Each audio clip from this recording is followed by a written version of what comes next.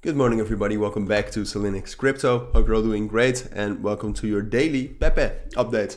I hope you're doing great because PEPE certainly isn't after the news yesterday that we got that the SEC sues crypto exchange Binance and their CEO, as we all know, CZ.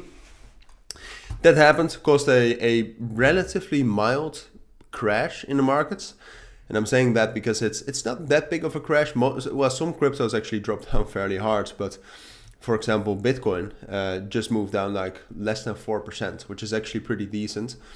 It's you could even consider that normal market behavior, right? So that's there was a little bit of a crash. I mean, PEPE, for example, fell down yesterday about, let's say, if we can actually see that, a maximum of 20%, so that's quite a bit, but we have recovered since then.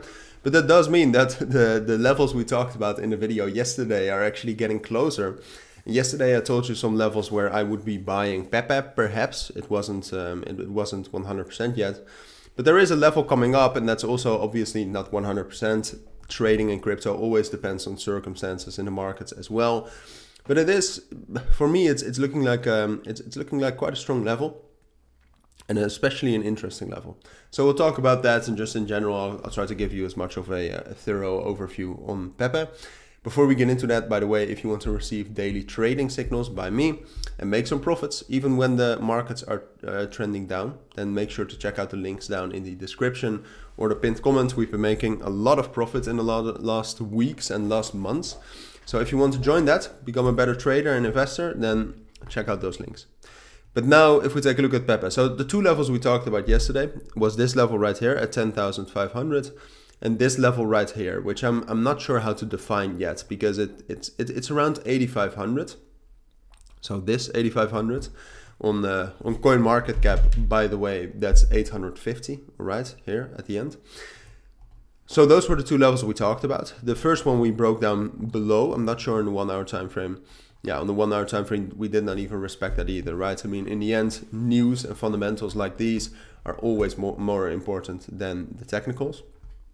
But all right, so we had that bearish breakout. I would say that there is a small chance that we can recover that level. Like, for example, if Bitcoin right now actually regains some strength and breaks above 26,000, which is a possibility. It's not the most likely scenario in my eyes.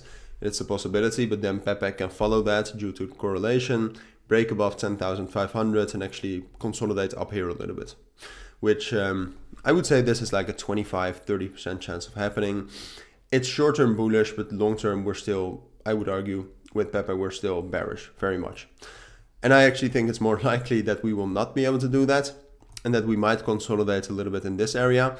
But that is just a matter of time before we start to drop down towards this level right here, around 8,500. Now that's a level which I think is very interesting.